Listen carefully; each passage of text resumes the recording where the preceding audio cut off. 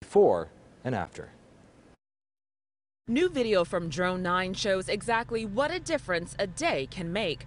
You can actually see the ground of the front yard at this Granada Hills home. Just 3 weeks ago, a much different scene. Trash and garbage covered every inch of the lawn, front and back. Neighbors say the major cleanup was a long time coming.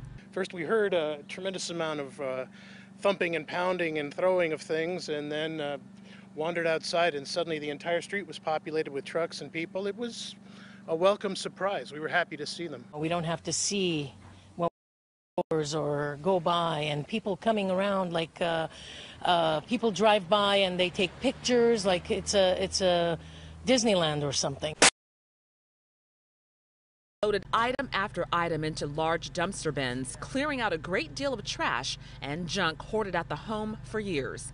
Neighbors say the homeowner's son had people coming by all times of the night to drop off their unwanted items. They filed nearly a dozen complaints with the city, but to no avail until now. We were pretty happy. We're never quite sure, though, is this for real? We've seen little attempts at this before. Les Claypool is now concerned about if the backyard will undergo a major cleaning, as neighbors reported seeing rodents come from the home. We tried to get answers from a man who told us he was the homeowner's son before driving off with a truckload of old bicycles. Is there any plans to clean up the backyard? What's the next step?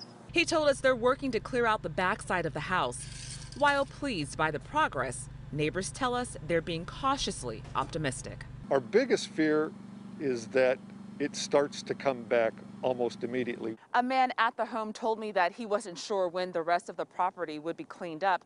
We did reach out to the city sanitation department, but have not heard back. In Granada Hills, Candace Crone, KCAL 9 News. LA city leaders say the cleaning of Echo Park